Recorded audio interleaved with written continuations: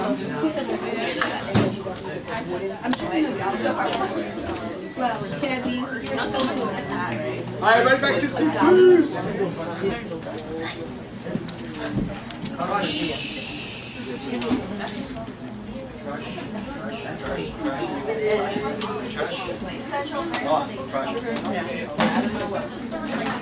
Hey, that's the recycling bin. That's the recycling sheet.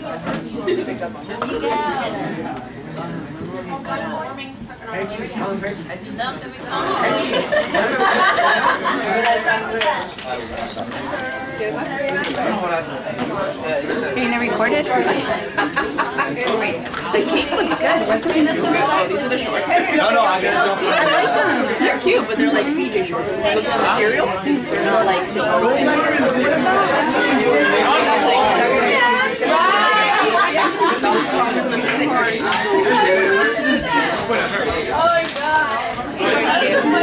yeah, they're not bad, but they're more like PJ shorts.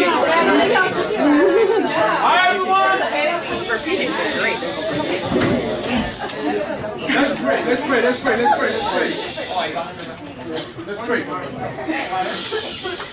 Padre nuestro, mi Dios, venimos ante ti en oración, dándote muchísimas gracias por darnos la oportunidad de poder venir aquí a celebrar junto a ti, mi Dios. Padre, poder junto, confraternizar, mi Dios, hablar, a celebrar el cumpleaños, Padre, acá con Stephanie, mi Dios. De verdad te oro que bendiga su vida, mi Dios, en su noviazgo, mi Dios, en su familia, en su trabajo, mi Dios, en sus planes, Padre, que ella tiene en su futuro, mi Dios. Esté siempre con ella, mi Dios, y bendiga siempre, Padre, su vida, mi Dios. Padre, te quiero orar por Zoe, mi Dios, que va a Nicaragua pronto. Padre, oro, Padre, porque tú la hagas brillar a ella allá. Gracias porque ella, mi Dios, ha tomado la decisión de hacer algo para hacer un cambio en este mundo, mi Dios. De eso vamos a hablar hoy, mi Dios. Te oro, Padre, que me use, Padre, y que sea tu Espíritu que esté acá. Abra los corazones en el nombre de Jesús. Amén. Amen, guys. So last week we talked about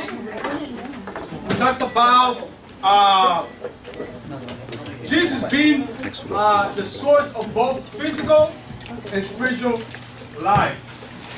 We learned that, you know, when we have Jesus in us, you know, we will reflect what Jesus did, you know? And basically, the question last week was, is it in you? You guys remember that one? Is it in you? It was like kind of like a phrase from our Gatorade. So is it in you? You know, is Jesus in you? You know, and when Jesus is in you, you will act like Jesus. You know? Let me ask you guys a question. Like, what is acting like Jesus? Anyone? Yeah, go ahead. Being open. Being humble, okay. Anyone else? Being kind, okay. What do you need? Being forgiving, yeah. Being wise, yeah, that's basically being like Jesus. So when we are so full of Jesus, then that's how we gotta be reflecting to the rest of the people. You know, what about if you're not a disciple? Well, I want to invite you guys, if you're not a disciple, if you don't have Jesus in you, I want to invite you to learn more about Jesus. To go ahead and study the Bible. I know a lot of people here are studying the Bible. You know, and that's great. You're making steps to knowing more about Jesus and to really wanting to follow Jesus. So along that way, you will find out what's God's plan for you and for your salvation. You know, it's interesting because this is my topic today. It is your turn. You know, when you have it in you, now it's your turn. It's your turn to step up and light up this world. This world needs you. This world needs to be light up, you know? And basically, John 14:12 says, I tell you the truth. Who's saying this? Jesus. Who's saying this? Jesus. He said, I tell you the truth. Anyone who believes in me will do the same work. Whoa, hold on. The same work as Jesus. Who is Jesus? Who is Jesus? God. Jesus was someone, you know, great, powerful. He said, you will do the same work. And not only that, what comes next? What? Even greater works. So guess what? God wants to use you to be a light to this world. This world is so dark that God needs you guys. Really, God needs us. And he's saying, you know what? You will do what Jesus did, but you probably will do even bigger than what Jesus did. That right there caught my attention. That right there really inspired me to think like, whoa, I could do greater things than what Jesus did. And not thinking like I'm better than Jesus, just saying like, wow, that inspired me to say, no, I can do good things for God. So, it is your turn. It is your turn. There's no excuse. God said that we could do greater things than He did. So, you know what? It is your turn. It is your turn to step up and light up this world. Because this world needs you to light up. So basically, step up and make a difference in this world. Change this world. So, do we want to be world changers? Do you want to be a world changer? Yes. Yes? ¿Tú quieres cambiar el mundo? Sí. ¿Sí o no? Sí. Claro que sí. You know? So, what do you want to do? What do you want to do? What is one thing you want to do to change this world? One thing that you're like, man, I always want to do this. I don't know, but to change the world, there's one thing I always have in my mind that I want to do. Like, what is that one thing? ¿Cuál es esa cosa que tú quisieras hacer para cambiar el mundo? Well, I don't see your head. I don't see your head because you. Yo quisiera que no hubiera racismo. Que no hubiera racismo. Pero ¿cómo usted lo cambiaría? Yo sí, tengo que hacer un plan. Primero siendo como Dios. Siendo como Él. Creo que cambiando yo misma, dejando de juzgar, dejando con mi mente de juzgar. Cuando uno ve una persona, de pronto uno piensa cosas malas de esa persona sin ni siquiera conocerla. Creo que empiezo ahí con racismo yo misma, ¿no? Okay. So, estoy trabajando en mi mente. Okay. Okay. Make education accessible to anyone. I can't hear you. Make education accessible to everyone. Make education accessible. Yeah, definitely. What's it? Make the earth clean. Yeah. You said it. Algo que quisiera hacer para cambiar el mundo. ¿Qué dices? Oh, está pensando. Okay. Piénsalo, voy para ti. Anyone else? Feed the hungry, yes. Definitely. There's a lot of people who are dying of hunger. What about you, Brian? What you got for me? Boston strong, baby. Poverty. Poverty? Okay. Be next president of USA. Oh, hey, next president of the United States. Hey, that's a dream.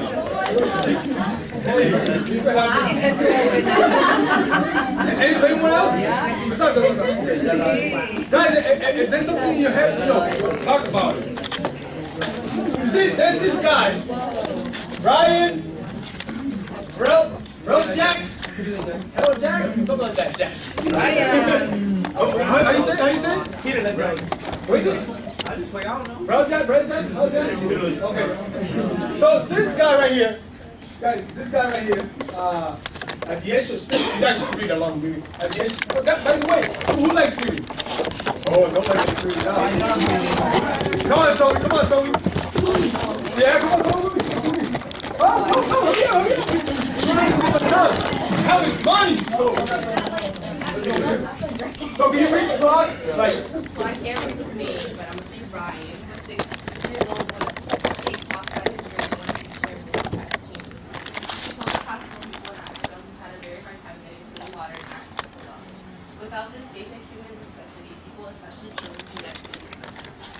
Deeply moved, Ryan persuaded his parents to take him to New extra chores and finally came up with the $70 he thought was needed to drill a well.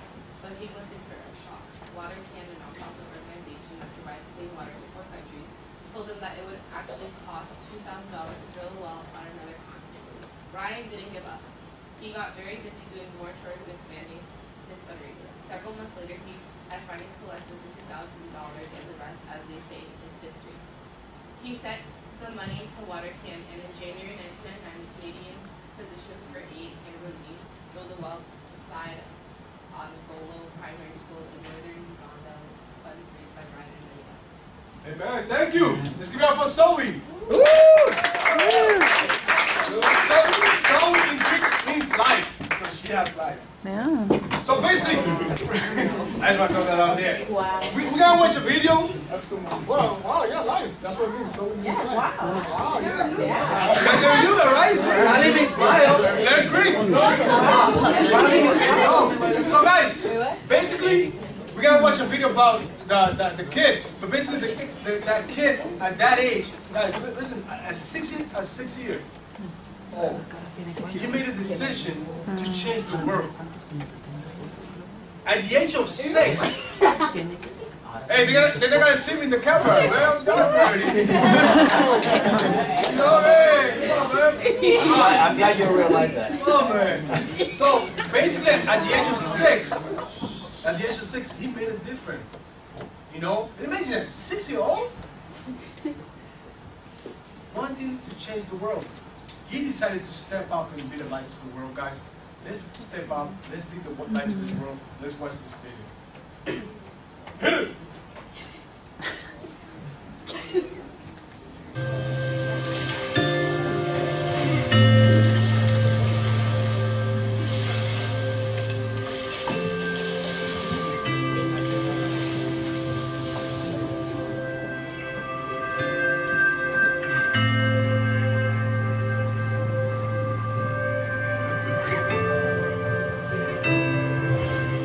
The hardest thing you can do is to take that very first step. And we all have something that motivates us or confuses us about the world we live in. Why does something have to be this way? Why is this that way in our communities or in the larger world? And I think today we have the opportunity to say, this is what you can do. And even if it's in a really small way, locally or something bigger, that you take that first step.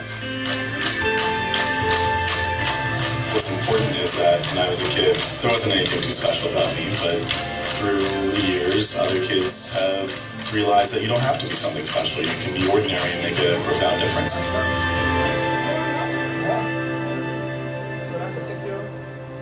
It all started when I was really in grade 1. And my grade 1 teacher was talking about people who didn't have toys, Nintendo, or even clean water. And she explained that people were dying because they didn't have clean water. And that just gave me a bad feeling inside.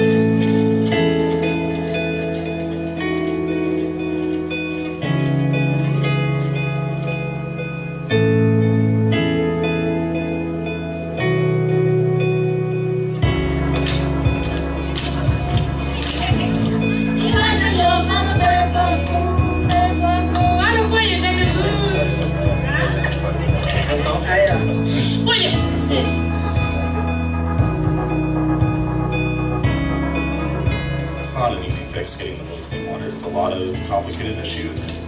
Typhoid, especially typhoid and malaria.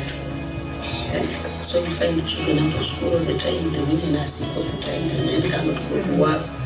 So I think we're so grateful to Ryan.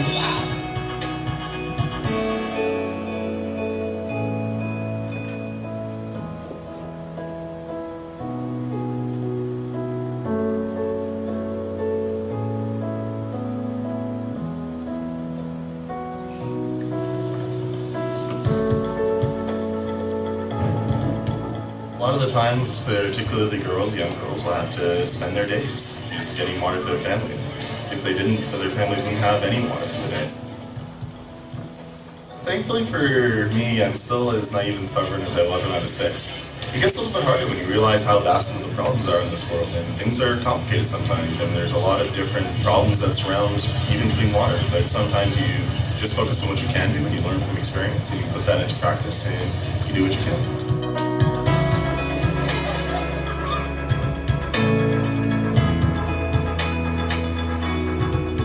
It's like a big puzzle, this world.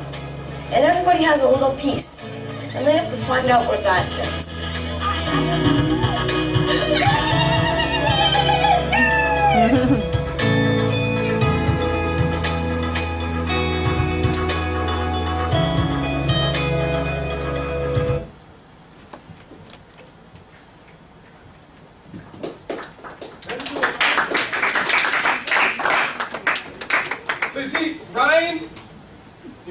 know, he didn't just stay there as he listened to what was going on, you know, outside the United States. But he made a decision to step up and be a light to this world. He saw the need back in there. And he said, you know what? At 6 years old, he made a decision to say, I'm going to make a difference. I'm going to make a difference. You know what? The world wants us to be like a pond. You guys are like, oh, what's that? What's that? Well, I have a comparison between a pond and an ocean. You know? And the world wants us to drag us to be like a pond. I think we might need another line, right? No? Oh, yeah, that one. There you go. That one. So, a pond, you know, or an ocean. What's the difference between a pond and an ocean? Anyone? Smaller, okay. What else? Ocean is bigger, okay. Pond is freshwater and ocean is saltwater. Okay, yeah, The pond sometimes is man-made and the ocean is not. Oh, okay, yeah. But see, when I was looking at the pond and the ocean, and those are great feedback about that, but I was looking at the illustration, and I was focusing more on the pond. It's like steady, right? Steady. It does have life, you know, but it is steady, comfortable. It just stays. It doesn't move. It doesn't go anywhere else. But the ocean reproduces, creates. You know, we got fish. People who like fish here. Who like salmon? Come on. The best salmon is the wild one, right? Wild salmon. The farm salmon is not that good. But the wild salmon is the good one. That one you get out of the ocean. You know? When you get a fish, where you want to get the fish from? The ocean or a pond? Ocean. Ocean, of course. You know? What I'm trying to say is that, you know what? We could become like a pond. We stay steady, comfortable. You know, we got a little fish here, a little fish there, but we become comfortable. But instead, God is calling us to step up and light up this world. How are we going to do it? We need to become an ocean who's on fire. You know, an ocean, well, the ocean's not on fire, but you know what I'm trying to say, right? You know, an ocean who's like intense, you know. I can tell you about that. I won't tell you this story right now, but just I almost drowned last year in Miami because something came in the ocean. We got so comfortable, and all of a sudden, like, it filled up, and we're like, whoa, what's going on here? I feel like I was about to die. And Jenny's dad almost drowned there. It was bad. I will tell you that story another day. But the ocean is that intense, you know? It creates great things. We see sharks, we see everything. That's the ocean. You see, the world wants us to be like a pond. But God is calling you today to become an ocean. To step up. You know, to have that intensity. And not only that, the ocean does what? It reproduces. It creates others intense. So when you step up and you light this world up, guess what? Others will be light up. Others will light up. So it is your turn, guys. It's your turn. If you don't do it, someone else will do it. So what? Ocean or pond? Ocean or pond? Let's see what God thinks about this. Let's see what God thinks about this. 1 Timothy 4:12. Anyone wants to read this? Go ahead. Need big you. Don't let Stand down, please. And say hi to the camera.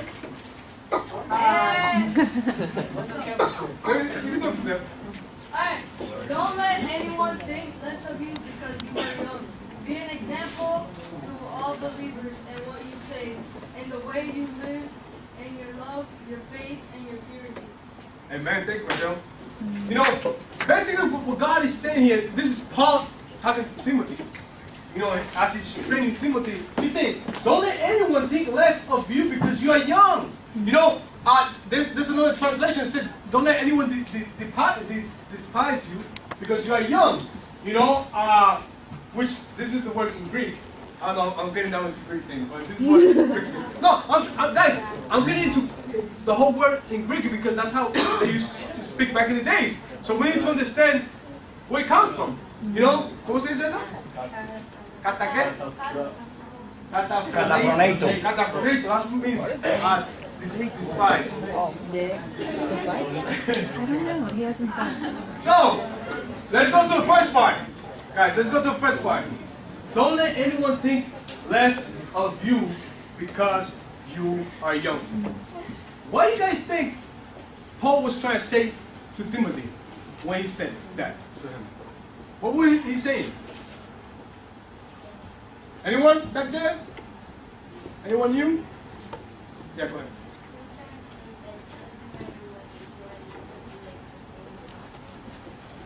Of course. Of course. Look, Ryan, 6 years old. He did it. You know?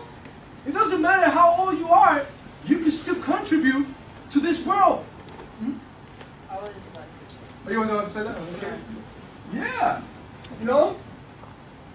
Anyone else? You know, I also think that, you know, this might happen, you know, society, because there's a lot of stereotype for teenagers, right? Did you guys think? There's a lot of stereotype. I'm gonna read some of the stereotypes that are for teenagers. I'm not saying this. This is what I'm reading. Right? You are all addicted to social media. Not everyone, but that's what you have no idea what real music is.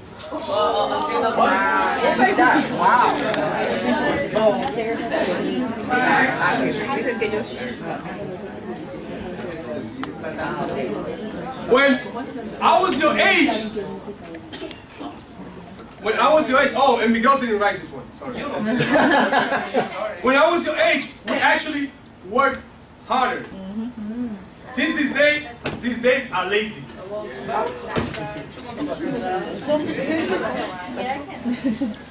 All you do is take selfies. All you do is take selfies.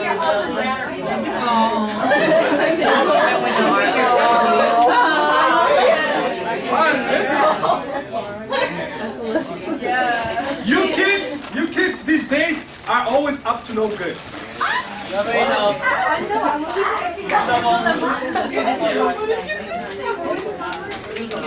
Alright, let's do this one. You are just too young to understand anything about life.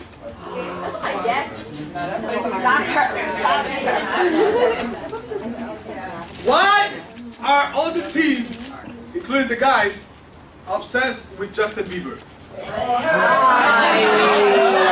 Oh, and one direction.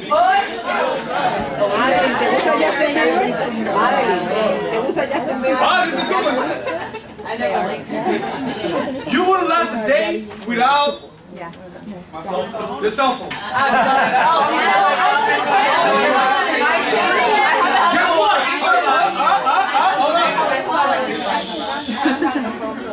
So, if you guys, this is a stereotype for you guys. So you know what? If you're against this, you know what? Tomorrow, I'll give you a challenge. Go a day without your phone.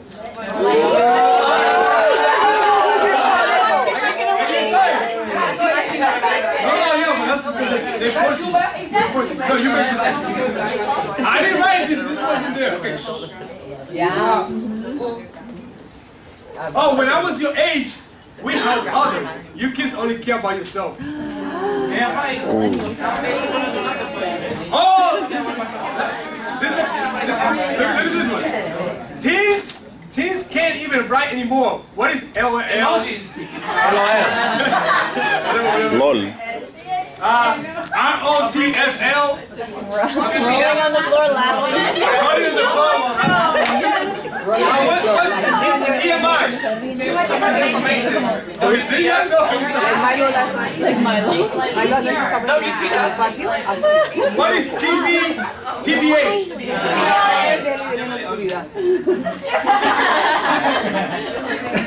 Oh, and last one. Teen dress so inappropriately these days. Yeah, look at her.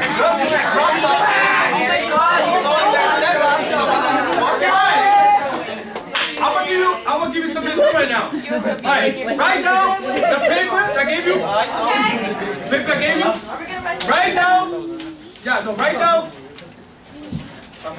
one stereotype, something that you've been stereotyped as. Like, have someone ever stereotyped you? Write it down. Anything that you've been stereotyped. Anything that you've been stereotyped as. Whatever you want, whatever. As a teenager. So you got few seconds. So go ahead. I'll have to pick it up. Don't put your name. Don't put your name. Just as a teenager. Alright, so hurry up, guys. Know it all. Hurry up. Know it all. Guys, hurry up. Don't. Yeah. Like, pass it to him. Pass it to his side. Everyone, pass it. Ready? Can I help you out? Done? He would always say that I was not a morning person. No, we do, man. Those things you don't have one.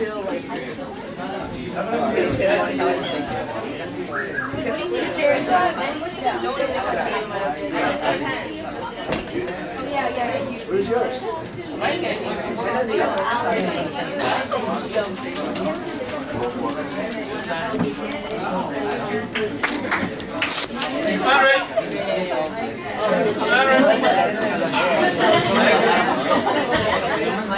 Alright, that's alright.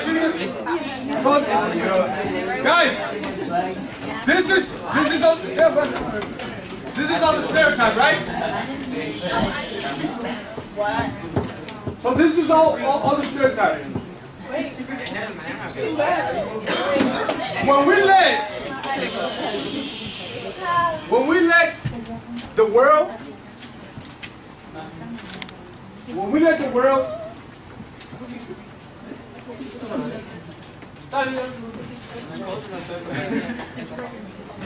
we let the world decide, how we should shine because of a stereotype, when we let the world control us because of a stereotype, see, Paul was saying to Timothy, don't let anyone despise you. Don't let anyone look down on you because you're young. Ryan didn't let anyone look at him down because he was young. But you know what? Many times we let people look at us down and despise us. And because of that, we get discouraged, and guess what? We don't do great things for God. And when that happens, the light becomes like this. Oh, wow. But when we become the light and we don't let this thing control us, then we could shine over it. And we could shine to others and be a light to others. Oh. There you go. See? Wow. Yeah, I think someone with this is hard. Guys? That's why, guys, es tu turno. Es tu turno. Levántate y sé una luz para el mundo. Es tu turno. No, that's what Paul was saying to Timothy, don't let anyone despise you because you're young. Why Paul was against it? He was against it because you know what? We contribute in a big way to this world. You could only impact a youth. You could only impact a youth. Hold on. You don't need to impact a youth. Oh. I cannot impact you the way you impact you. There you go. I will never impact a youth. I will never impact a youth the same way you will impact a youth. Yep.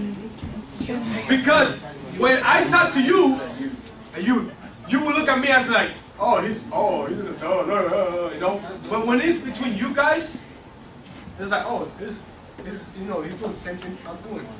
We're the same age. He's my body. So Paul was against that because he knew that we